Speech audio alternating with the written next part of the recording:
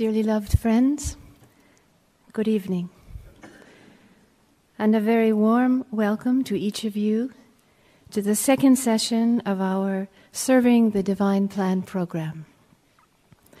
1 month ago, this program was launched here in this auditorium, and in its letter of 9 October 2005 about the program, the Universal House of Justice explained to us its purpose.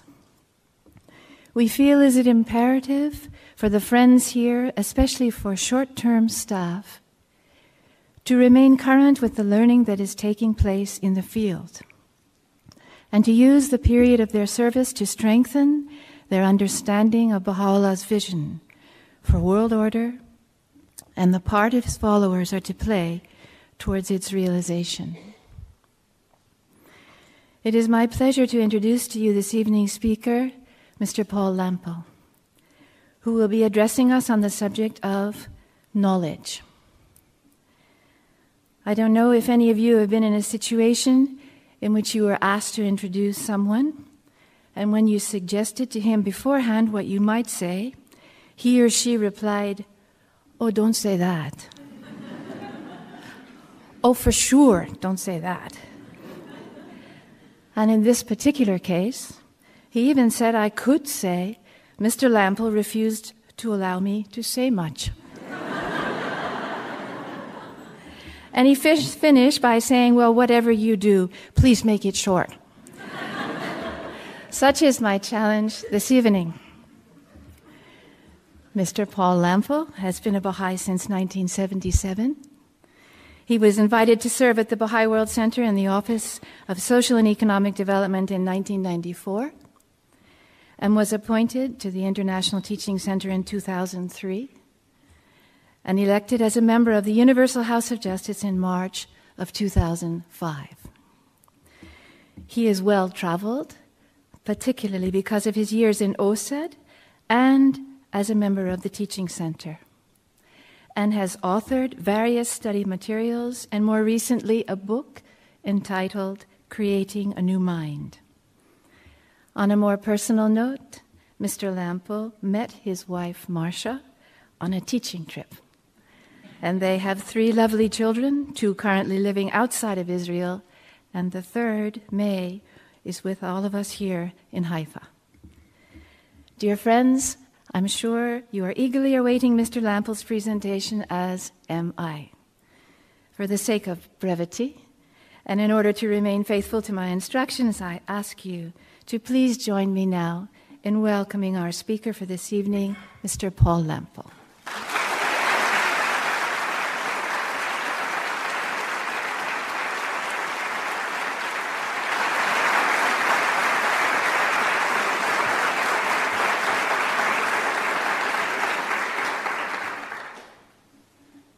Good evening, friends.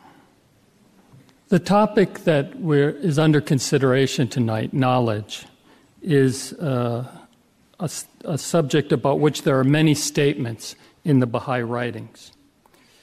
Baha'u'llah states, "No, knowledge is as a wings to man's life and a ladder for his ascents. Its acquisition is incumbent upon everyone. In truth, knowledge is a veritable treasure for man and a source of glory, of bounty, of joy, of exultation, of cheer and gladness unto him." Abdu'l-Baha also stresses the importance of acquiring knowledge. He said that the most urgent requirement is the promotion of education. It is inconceivable that any nation should achieve prosperity and success unless this fundamental concern is carried forward. The principal reason for the decline and fall of peoples is ignorance. And he adds, there are certain pillars which have been established as the unshakable supports of the faith of God. The mightiest of these is learning and the use of the mind, the expansion of consciousness, and insight into the realities of the universe and the hidden mysteries of Almighty God. To promote knowledge is thus an inescapable duty imposed on every one of the friends of God. Now, the topic of knowledge is vast and complex.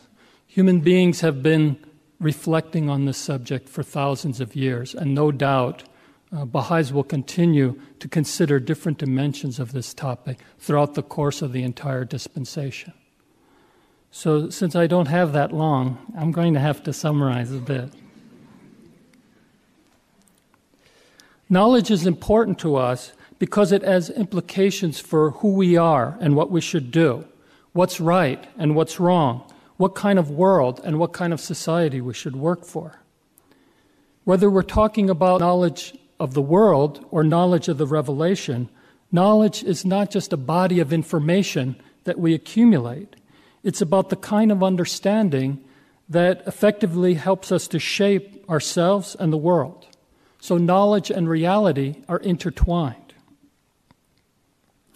Now, actually, the whole scope of how far the human mind can reach touches on various aspects of knowledge, but the focus of this talk will basically be on knowledge in relationship to the revelation of Baha'u'llah. And I should say at the beginning that these are my personal views on the subject, so as you listen, you should compare them with your own thoughts and your own study. The aim of this talk is really to help shape our attitudes and our approaches to the question of knowledge, and it relates particularly to this program as you consider how will I serve, what will my future be, how will I pursue education or my profession. Now, we're living in a particular time when there is a crisis concerning the question of knowledge. It's an age of skepticism and doubt.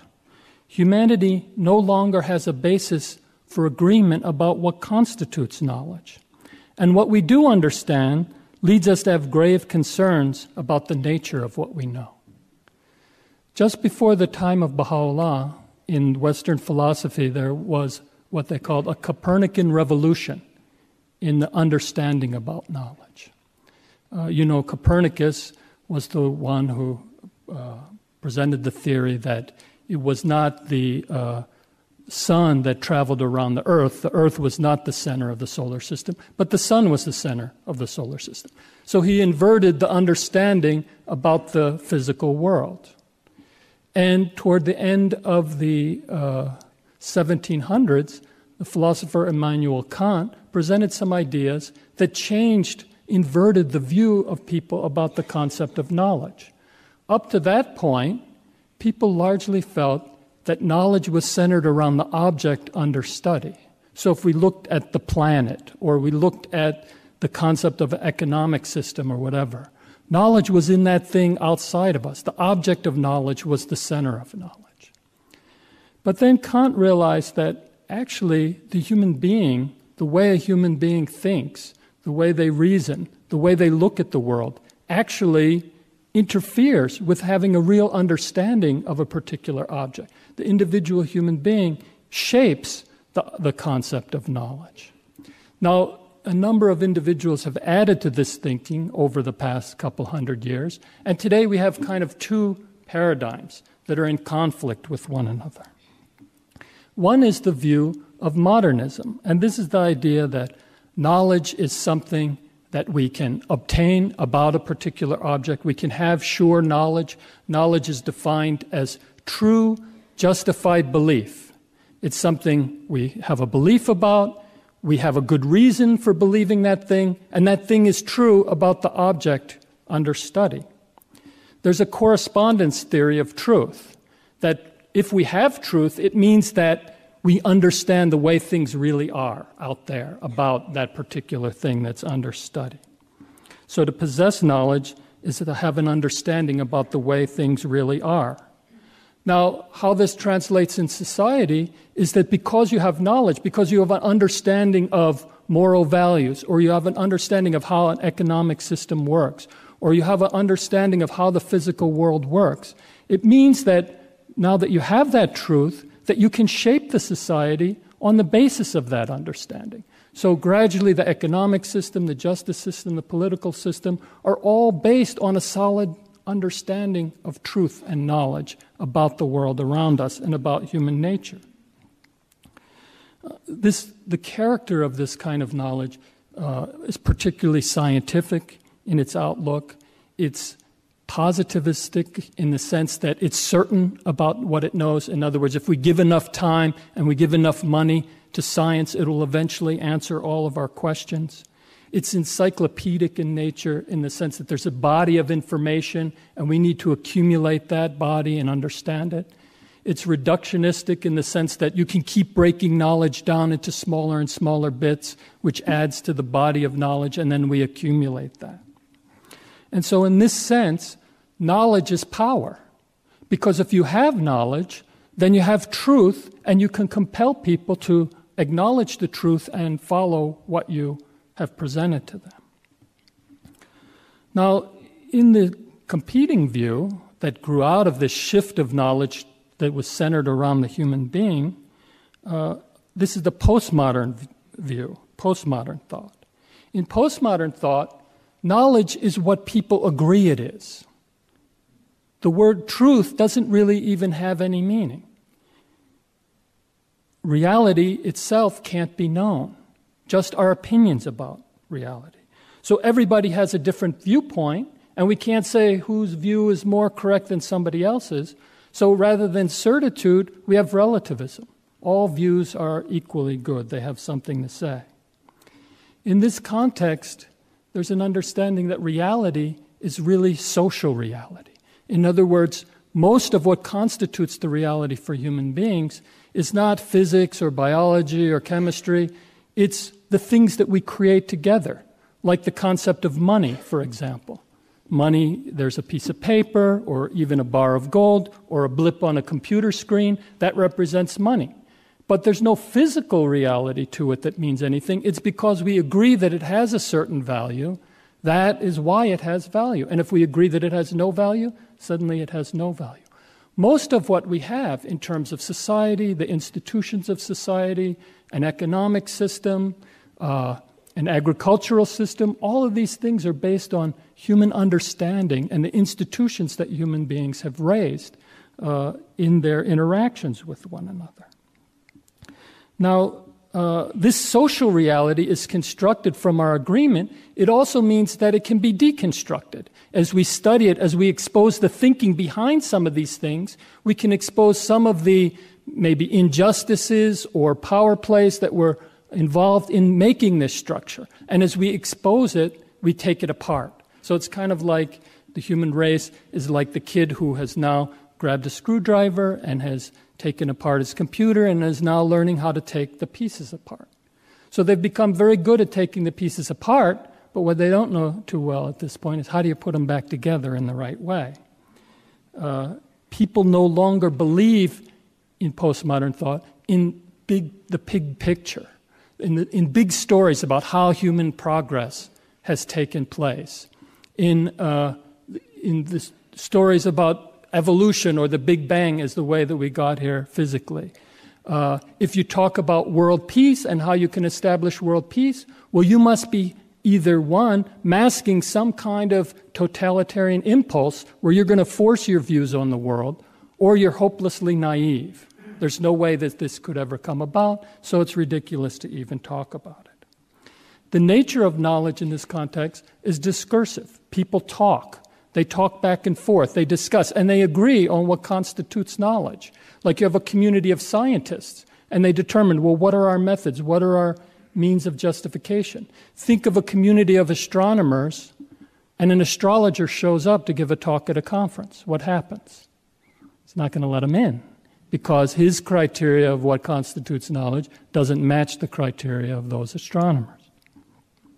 The problem with a dialogue, a process of dialogue for finding knowledge, is it's easy to disrupt that dialogue. Anybody comes along and they argue and they force their opinions and they refuse to let agreement occur, well, then they can disrupt the whole process of pursuing knowledge. So in this context, in the postmodern context, power is knowledge, a complete reversal, because those who have power decide what constitutes knowledge. So you have a tobacco company that pays a lot of money to do scientific research on whether cigarettes cause cancer. And lo and behold, it doesn't. So this is an example.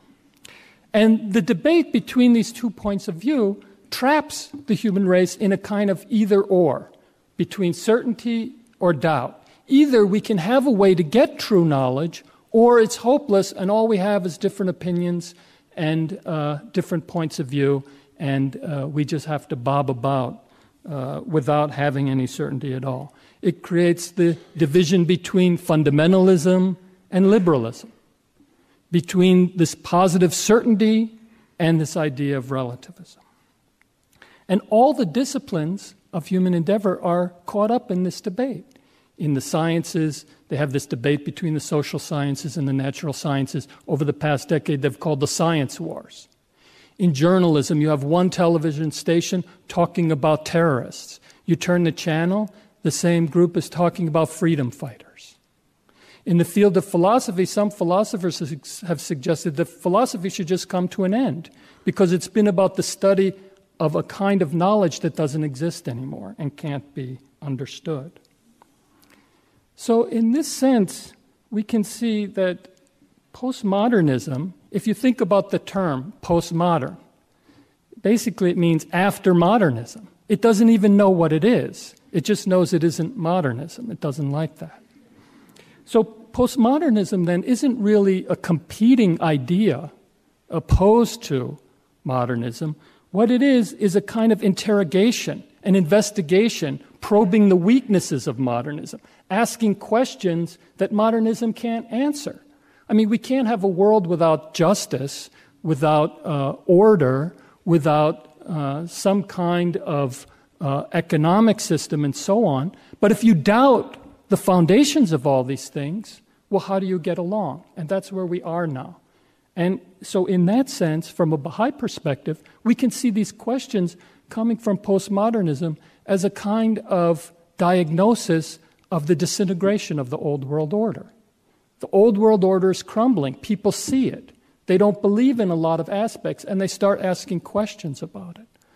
So, and then we can also see, as we look into the revelation of Baha'u'llah, that Baha'u'llah has come at this time when these questions have arose, when human civilization is undergoing this change. And he's provided answers, a different way of looking at knowledge that particularly addresses these concerns that are raised in postmodern thought. Now, what I like to do, I can't give a comprehensive view, and it's too premature to say what's a Baha'i perspective on knowledge. Even if I had more time, I don't think I could do it. Maybe 1,000 years or so. But what I'd like to do with you is share 5 ideas, 5 aspects that would have to be contained in some way in a Baha'i view about knowledge. The first is the idea of revelation itself. Revelation provides us with access to a unique and a particular kind of knowledge. So we have to understand, how does this work? What is revelation? Historically, religion has kind of been the archetype of certain knowledge. Like Jesus talked about the fact that a man should not build his house on the sand, because then when the water comes, it washes the house away. Rather, a believer should be like a person who builds their house on a rock, and it has a firm foundation, and then you can raise the structure on top of it. And when the storm comes, it doesn't blow away. And the Word of God is seen as this rock. So religion traditionally is the source of this sure knowledge. It must be absolutely true. Now, Baha'u'llah, on the other hand, talks to us about, and the other statements in the Baha'i writings point out to us that divine revelation is not absolute knowledge. It's relative. What does that mean? Well, we know from the Baha'i writings, we can think about knowledge on 3 levels. The knowledge of God, that's vastly beyond anything we can conceive, even some aspects of which even the manifestation of God can't encompass. Then we have the knowledge of the manifestation of God. He's omniscient. He understands all, far above our capacity to understand. And then you have human knowledge with all of its limitations. So the manifestation of God, understanding far beyond anything we can imagine about the nature of reality, and also understanding human limitation, then shapes a revelation that fits the human race at a particular time in history. If it's all knowledge, then what does the next manifestation of God come and tell us? It's not all knowledge, it's all knowledge we can bear right now. So he sees the reality, but he also sees the limits. He gives milk to the babes. As we grow stronger, as we gain more capacity, revelation can provide us with more truths. Abdu'l-Baha talks about the idea that in the dispensation of Muhammad adapted many of the laws of his dispensation from the practices in the days of ignorance, the practices that were current among the people. And Abdu'l-Baha says, can one, God forbid, assume that because some of the divine laws resemble the practices of the days of ignorance, the customs of a people abhorred by all nations, it follows that there's a defect in these laws? Or can one, God forbid, imagine that the omnipotent Lord was moved to comply with the opinions of the heathen? So why? Would it have been possible for Muhammad to reveal a law which bore no resemblance whatsoever to any practice current in the days of ignorance? Abdu'l-Baha says, rather the purpose of his consummate wisdom was to free the people from the chains of fanaticism which had bound them hand and foot, and to forestall those very objections which today confuse the mind and trouble the conscience of the simple and the helpless. So he ties the law into what people could understand in order to lift them to a higher place. And if he had presented those laws above the human capacity to understand, they would have rejected it. So revelation in that sense is adapted. It's a truth that's adapted to the current capacity of human beings to understand. Now, in this understanding of revelation, we have to recognize the fact that it's immutable for human beings. In other words, even though it was shaped by the manifestation of God, no one else has the power to change it until the coming of the next manifestation. So at the level of the knowledge of the manifestation, we can see that it's not a reflection of the reality that exists in the mind of God. It's an adaptation of that to human knowledge. But as far as human beings concerned, there's no way to change it until the coming of the next manifestation. And Baha'u'llah tells us there's an intended meaning in that revelation. We can't believe anything we want about it. There's a demand that we strive to understand what that meaning is. Just because, as Shoghi Effendi said, religious truth is relative doesn't mean that religious truth is subjective. So we can't take it to mean anything we want it to mean. We have to try to understand that meaning. Now, individual views can be wrong. They can be partial. They can evolve over time. That's the nature of studying, learning, and striving to understand. And that's our responsibilities as believers. There's some explicit facts in the revelation. We know that we shouldn't drink, and maybe except for some debates on the side about whether or not you can use vanilla extract or anything, we know we shouldn't drink. But most of the things that are most meaningful about the revelation are not explicit. They're bound in the depths of the revelation. For example, how do you create an economic system that eliminates extremes of wealth and poverty? Shoghi Effendi tells us Baha'u'llah wasn't an economist. He didn't create an economic system, but he put principles and concepts and ideas and methods which Baha'i economists can work with over the centuries to finally figure out what that will be. What is a new world order? What is a Baha'i educational system? How do you eliminate prejudice? All of these things, the teachings are there, but it's not a simple recipe. It's not a simple formula. We have to learn over time. How do you sustain entry by troops? Also not a recipe, but something that we're paying a lot of attention to right now. So the principles that guide our capacity to interpret the text and our ability to act on it are both found in the revelation. So this is one point, the nature of revelation. The second point I want to talk about is that the aim of the faith, what we're trying to create, the kingdom of God on earth, a divine civilization, is a social reality. As Jesus talked about, thy kingdom come, thy will be done on earth as it is in heaven.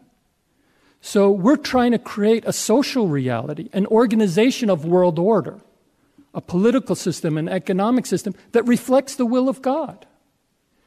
This begins first when we recognize and obey the teachings. We recognize Baha'u'llah says mankind is one.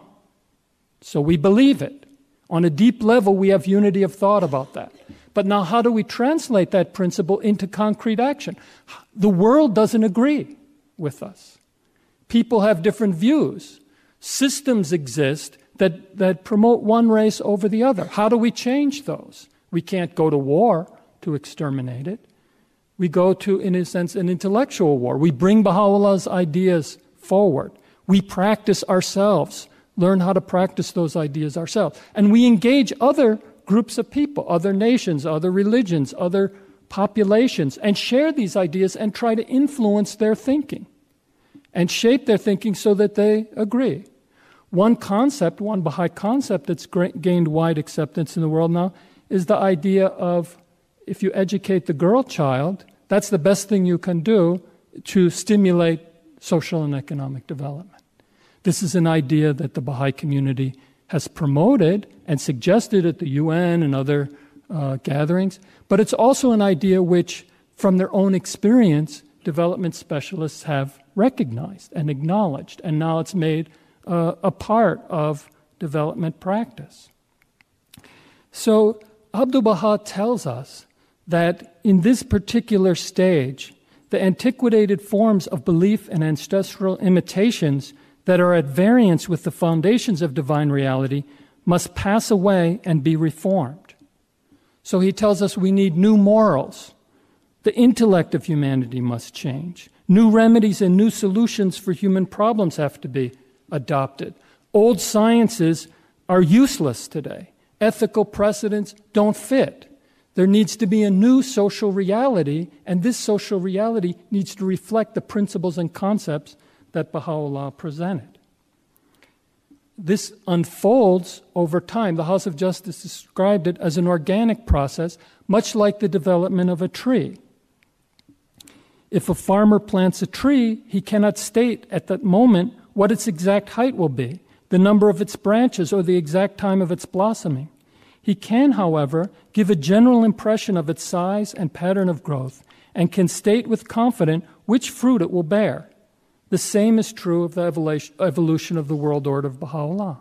So it's not a recipe, it's not a formula. We can't state with certainty how it's going to come out, what's the timetable, how it's going to play out. But we can understand that it's a process of understanding the teaching and translating them into action in our own lives and in the life of society to restructure the social reality till it reflects the will of God on earth. The third point I want to make is the idea that human knowledge is limited. Abdu'l-Baha tells us that all ways of human knowing are limited. Reason, the senses, tradition or study of the text, inspiration. All of these ways are limited. Human beings have a limited capacity to know. We can't know the essence of a thing, Abdu'l-Baha tells us. All we can do is kind of cross-check all these ways of knowing against one another. That's the best we can do. Shoghi Effendi reminds us that we can't have a full comprehension of the revelation that Baha'u'llah gave us. All we can do is struggle for more adequate insights. He says, an exact and thorough comprehension of so vast a system, so sublime a revelation, so sacred a trust, is for obvious reasons beyond the reach and ken of our finite minds. We can, however, and it is our bounden duty, to seek to strive fresh inspiration and added sustenance as we labor for the propagation of his faith through a clear apprehension of the truths it enshrines and the principles on which it is based. So think again of these three levels. There's a gap between what Baha'u'llah has revealed and what we understand. And we have to be very conscious of that gap. That gap preserves our humility. We can't say, I know, and you don't know. We always have to say, these are my views. Maybe I'm wrong. This is one way of looking at it. Let's learn together. And gradually, over the course of the dispensation, try to close that gap between what we understand and what Baha'u'llah has said. If at any point we're absolutely certain that that gap is closed, that our understanding is the same as what Baha'u'llah said, that opens the door to fundamentalism. Because now it's like, Baha'u'llah said this, and if you don't agree, you're not firm in the covenant. Agree with what? Agree with what I think Baha'u'llah said, or agree with what Baha'u'llah actually said? So if we preserve this humility, the faith continues to advance. We learn over time. Abdu'l-Baha tells us that human minds differ. He said, it is clear that the reality of mankind is diverse, that opinions are various, and sentiments differ. And this difference of opinions, of thoughts, of intelligence, of sentiments among the human species arises from essential necessity. God made us different. God made us to think different. And this diversity of thought is actually a strength for the human race. Abdu'l-Baha says it should be like musical notes. And when they're organized in a proper way, then we have harmony. He says it's like the different limbs and organs of the human body. They all have something to offer. And when they're harmonized, then the body has all of its power. And it's the Word of God that is intended to harmonize and unify this diverse thinking.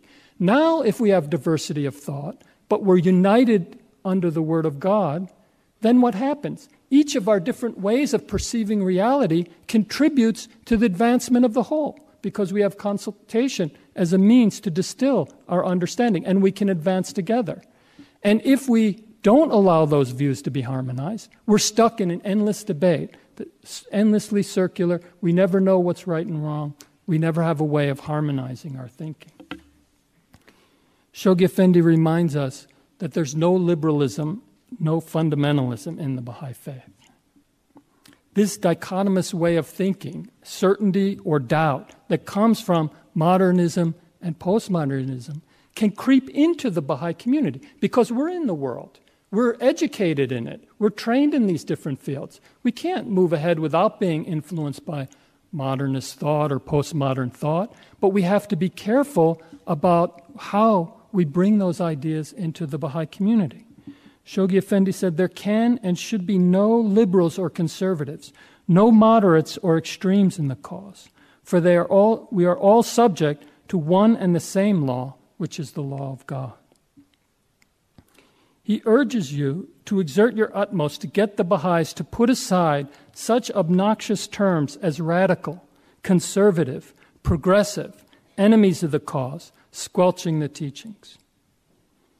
If the Baha'is pause for one moment to think for what purpose the Bab and the martyrs gave their lives, and Baha'u'llah and the Master accepted so much suffering, they would never let such definitions and accusations cross their lips when speaking of each other.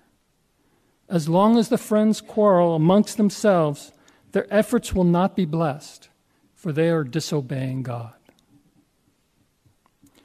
Now we should consider these quotes the next time somebody wants to frame some aspect of our discussion along these lines. Liberalism and fundamentalism is the fruit of the clash of points of view that have dominated contemporary thinking. Both of these avenues of thought, modernism and postmodernism, like debate. They like public debate. They like argumentation. In modernism, if you argue, the truth is supposed to appear. This is how truth comes. So in the legal system, in the political system, you have debate, you have argumentation. In postmodernism, since truth doesn't exist anyway, you have to argue just to keep people from imposing their view of truth on you. So both like to argue. Now, this idea that human minds differ, that we think differently, should give rise to many different opinions about the meaning of the text, and this is good. We need different views. We need insightful views. We need profound views about the meaning of the text. But these differences of view can't be permitted to create sects or divisions or schools of thought that contend with each other and that create a sense of us and them. Because the Baha'i community has been created to eliminate the concept of us and them in the world as a whole. So if we can't even eliminate it in our own community, how are we going to play this part in contributing to the unity of the world? The fourth point, this another aspect in terms of our thinking about knowledge, is the idea that consultation is the means for acquiring collective understanding and for applying knowledge. Baha'u'llah says that in all things it is necessary to consult, for it is and will always be a cause of awareness and of awakening and a source of good and well-being. He says the maturity of the gift of understanding is made manifest through consultation. Now, in consultation, we're governed by a number of principles. Everybody is free to put forward their views, and nobody's permitted to obstruct and prevent somebody from putting forward their views or be offended by the views of others. The opinions are supposed to be presented without argumentation, without rancor. Conflict and contention are strictly forbidden. And if they arise, discussion is supposed to cease until unity has been restored. We know that the clash of differing opinions brings forth the spark of truth, but this isn't the end of it. All are supposed to listen for the truth in those different opinions. And when they hear the truth, they give up their own opinion and they embrace that other idea, because Abdul Baha tells us that reality lies where opinions coincide. So for this reason, to argue, to stubbornly cling to your own opinion means that the truth will remain hidden. We don't agree that argumentation brings forth truth. We believe that consultation in the spirit of these principles brings forth truth. There's one talk where Abdul Baha explains a certain visit that he had to visit the French Parliament.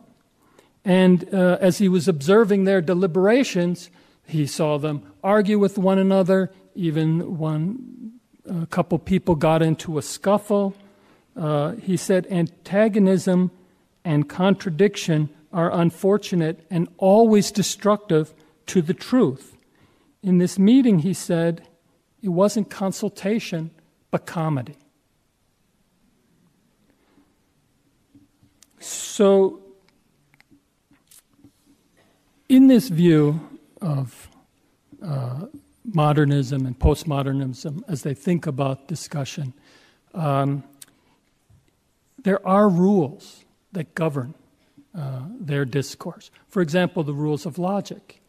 If you're a scholar, if you're an academic, and you engage in scholarly discourse, and somebody violates rules of logic, well, their argument doesn't win the day. It's proven by the weakness of that argument, by its faultiness, not to hold true. In parliaments, there are parliamentary procedures. So if people can learn these ideas about how to engage in dialogue, why can't they learn about the process of consultation? And indeed, in the Baha'i community, we're teaching people, no matter, even from childhood, to learn how to engage in consultation. Whether they're educated, whether they're not, they can all learn how to effectively engage in consultation. So the idea that people can sit and consult and talk is not naive. It's not something utopian. It's something that's very practical and which Baha'is are learning to do in populations around the world every day. Now, the process of consultation requires self-discipline. These principles I talked about can't be enforced by a local assembly or a national assembly. You can't sanction everybody every time they won't give up their own opinion. So it's necessary for individuals to discipline themselves. You can't say everything you want when you want to say it. You can't yell at somebody. You can't impose your opinion. You can't suppress somebody else's view. If you do, the truth will remain hidden. The consultative process will be disrupted. But the more we can learn how to be effective in applying these principles, the more consultation becomes a source of illumination. a way of justifying our knowledge, understanding it, collectively understanding it, and a way of applying it in reality. The last point I want to emphasize in terms of aspects of a Baha'i approach to knowledge is the role of action in our understanding. Knowledge in a Baha'i perspective is inseparably bound with action. The purpose of religion isn't to describe reality as it is. Baha'u'llah has not come with an encyclopedia of information to describe reality to us. He's come in order to recreate the world order, to make a new social reality, to change us and to change the world around us. Interpretation of the text doesn't stand on its own.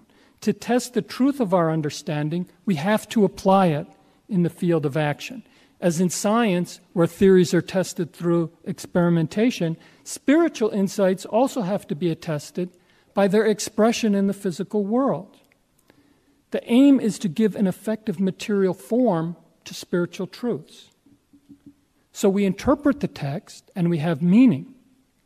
But meaning has to be tested in action, and that action shapes reality.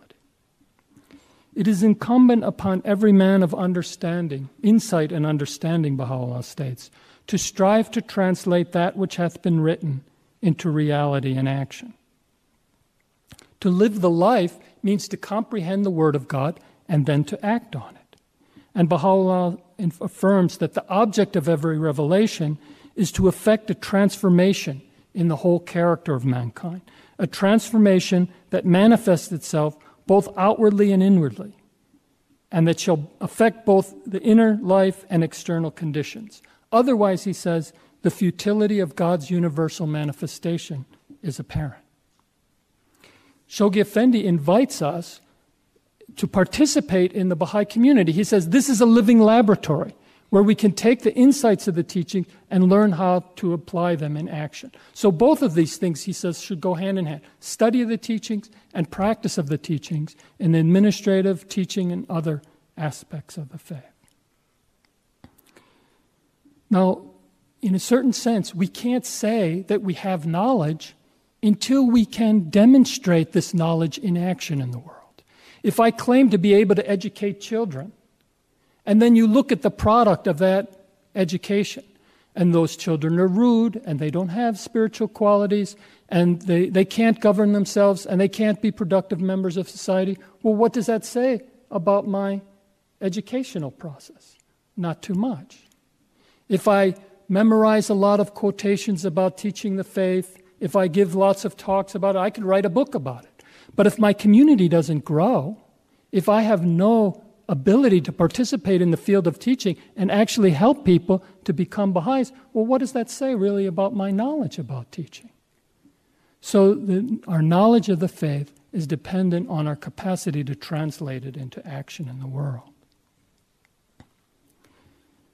Now, again, these are just pieces. It's going to take centuries of thinking and gradually developing a more comprehensive view of a Baha'i approach to knowledge. But just as we understand these differences between our own thinking and the ideas that are dominating contemporary thought, it gives us a way of approaching certain kinds of questions in a very different way. So, for example, somebody writes to the House of Justice and they say, is the Baha'i faith about a bunch of do's and don'ts?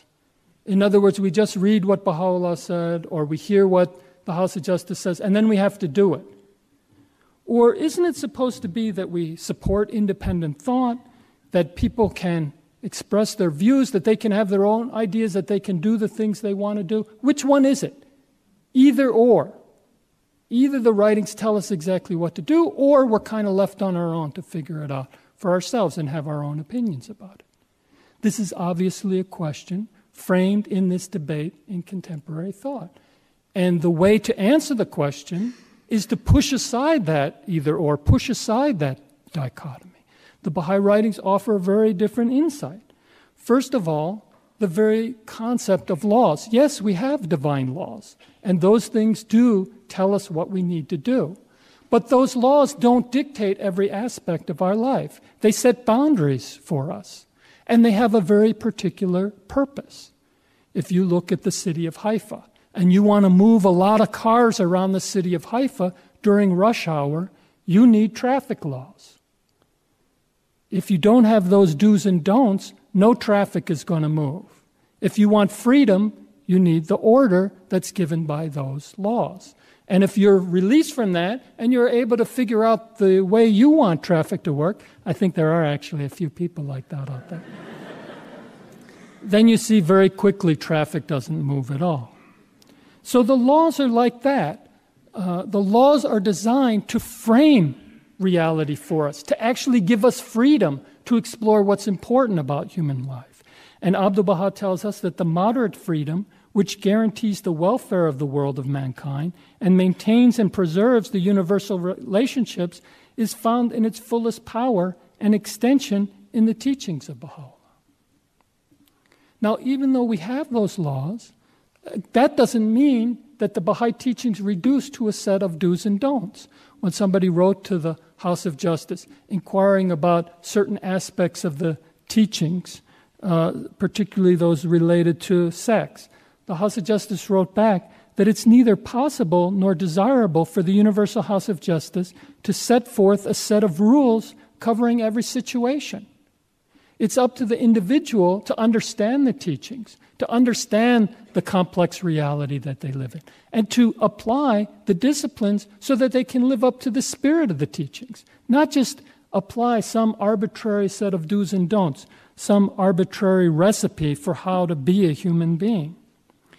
And in another statement, the House of Justice explained that the text and the authoritative interpretations and the statements of the House of Justice don't lead to a progressive narrowing of possibilities. In fact, they open up possibilities.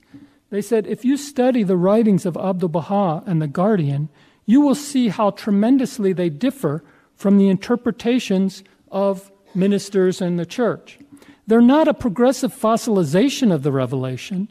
They are, for the most part, expositions which throw a clear light upon passages which may have been considered obscure. They point up the intimate relationship between various teachings. They expound the implications of scriptural allusions, and they educate the Baha'is in the tremendous significances of the words of Baha'u'llah. Rather than any way supplanting the words of the manifestation, they lead us back to them time and again. We can see that how this works in the experience in the Baha'i world with teaching since 1996. The process of entry by troops began even during the lifetime of Shoghi Effendi, and for almost 4 decades, we were free to explore whatever way we could possibly think about how to sustain this process. And we tried everything, and it didn't work. And in 1996, the House of Justice began to frame our experience in a way that put us on a different path, a way of thinking more systematically, a way of working together in unity, a way of creating a culture of learning about how we grow and developing human resources. Now, in this focus that we've had in the past 10 years, have we become shackled? Is it a bunch of do's and don'ts? Are we asked to think less? No. This process won't work. It's not a recipe. It's not a formula. You can't read 7 Ruhi books and expect entry by troops in your town the day after you finish. It's about thinking. It's about learning. It's about working hard.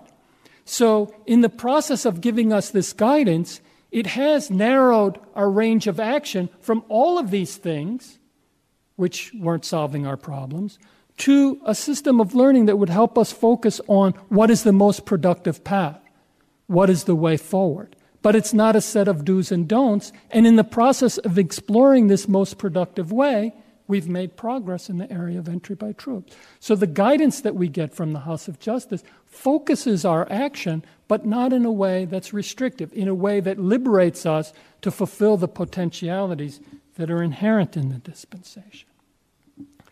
Another way this either-or imposes itself on Baha'i thought. Our attitude, what is the Baha'i attitude toward other religions? Are we right and they're wrong? Baha'u'llah gave us the truth. We have it. Therefore, they should all drop what they have and they should accept what Baha'u'llah says. Or did Baha'u'llah say, no, there's truth in every revelation.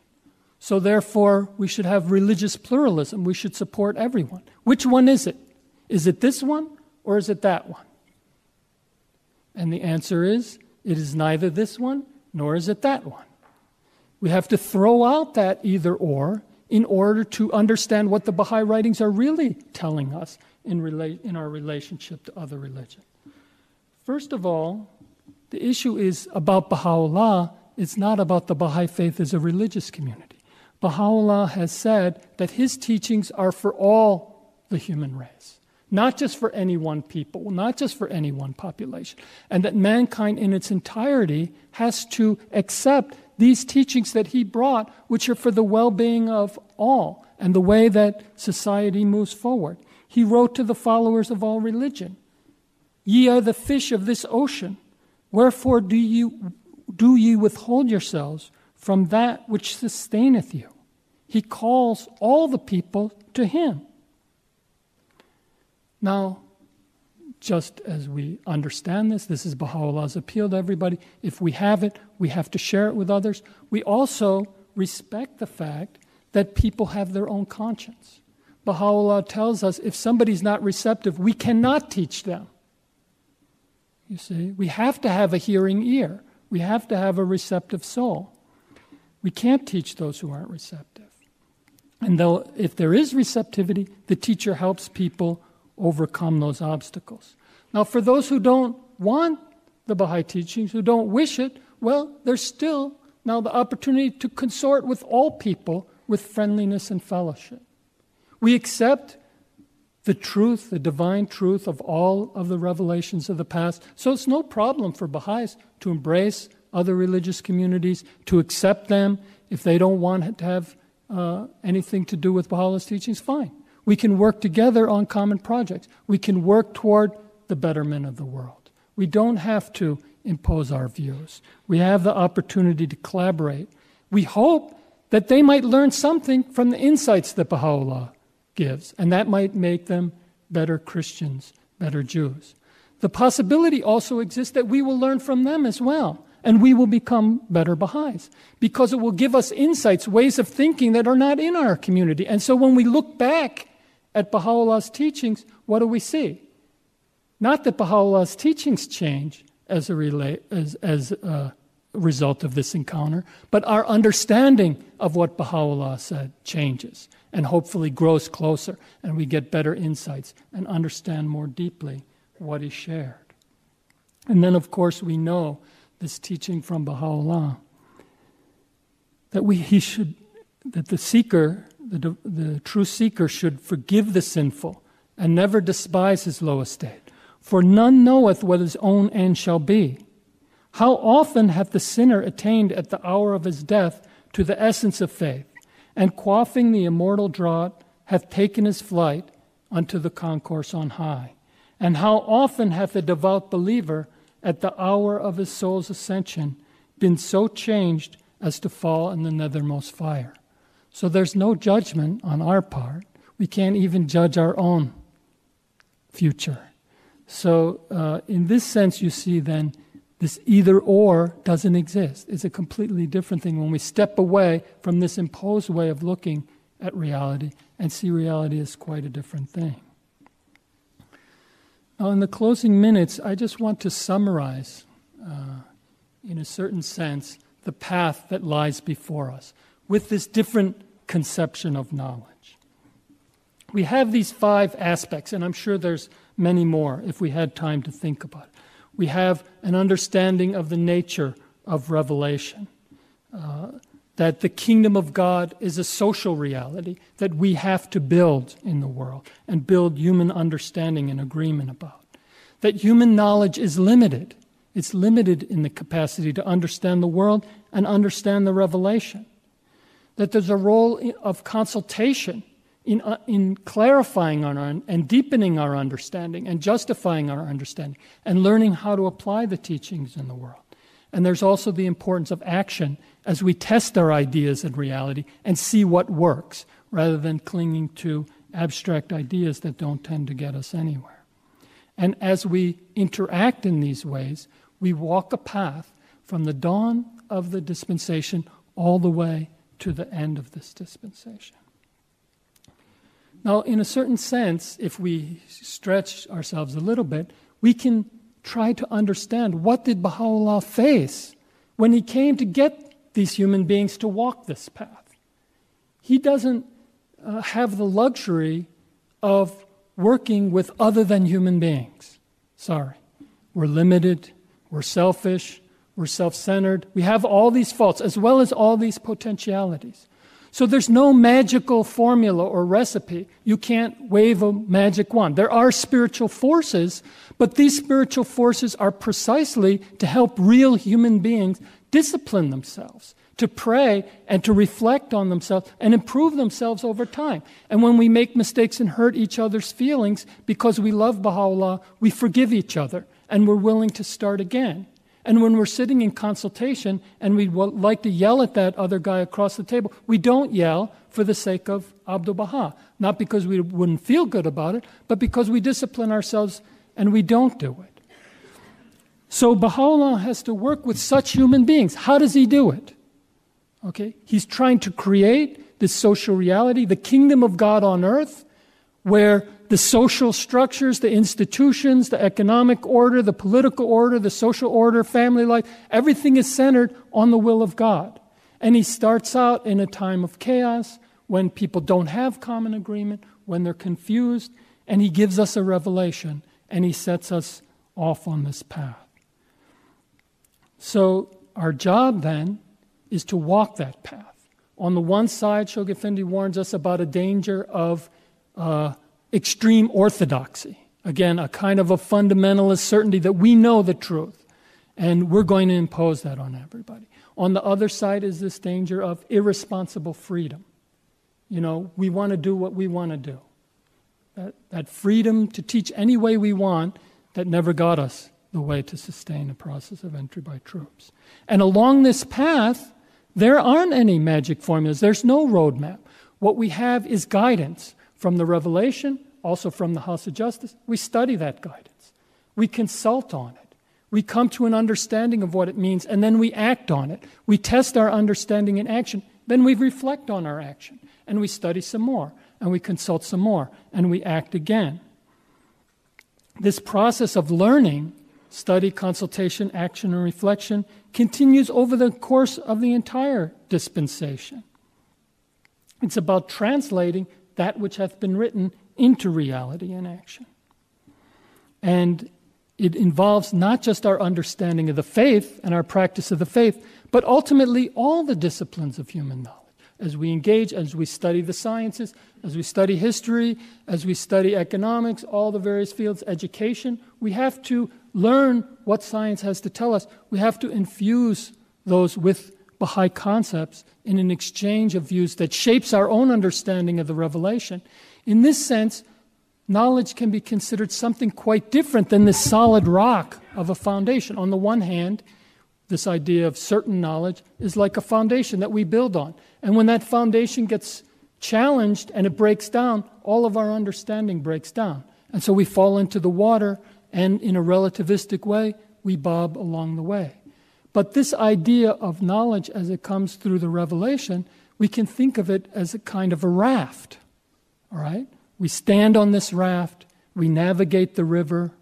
The secure beams of this raft are the statements in the revelation. They're immutable, they can't be changed by us. But to that we have to add all kinds of thoughts and understandings. We build on this raft.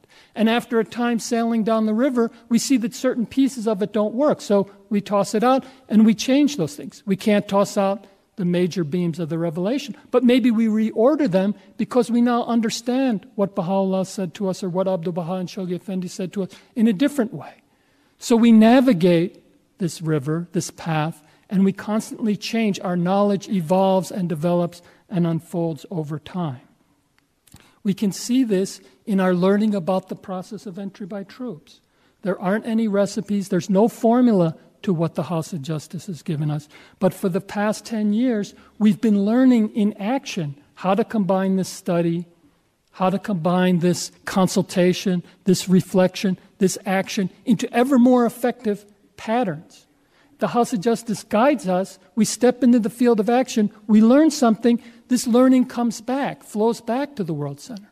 In 1996, the House of Justice talked about the idea of the Institute should have courses in a central place and at a distance. Now, how do you have courses at a distance? Well, we didn't know how. And then some countries did it, and they came up with the idea of study circles. 2 years later, the document that the House of Justice shared at the International Convention called for national communities to have these study circles. We didn't know, and now we knew. At the beginning of the 5-year plan, the House of Justice talked about the importance of establishing intensive programs of growth. But we didn't know what an intensive program of growth was like. It was supposed to balance expansion and consolidation. Well, the House of Justice was telling us to balance expansion and consolidation since 1964, and we never could figure out how to do it. And at the beginning of the 5-year plan, we still didn't know how to do it. But then we acted in the world and we learned, and out of that experience, out of the efforts to put the guidance into action, certain productive patterns emerged. And the Teaching Center was able to write a letter and summarize some of those insights of learning.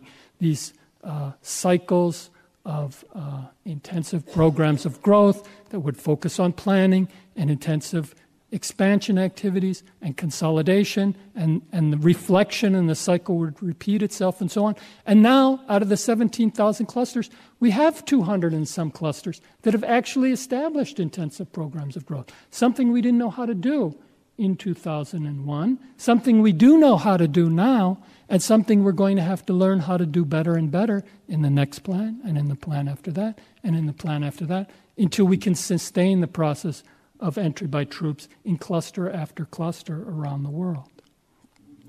In this process, the Ruhi curriculum has emerged as an effective program. Why? Because the pedagogy at the heart of those materials touches in a profound way on these concepts of knowledge that I've talked about today. It's not just a body of encyclopedic knowledge about the faith. It's a way of understanding, talking with others about the meaning of the text, translating it into effective action so that you are able to visit somebody in their home, share with them some prayers, teach a children's class, teach the faith in an effective way, not just proclaim some ideas, but guide a receptive soul along this process where they embrace the faith. And most importantly, to become a tutor and help other people walk this path of learning, the acquisition and practice, application of knowledge. Now, in the process, we've been raising these institutes, which the House of Justice has called centers of learning. Right now, they're focused on learning about how to advance the process of entry by troops. How do we raise up human resources who can advance this process? But the House of Justice has also pointed out that these institutes, in time, can develop human resources for social and economic development.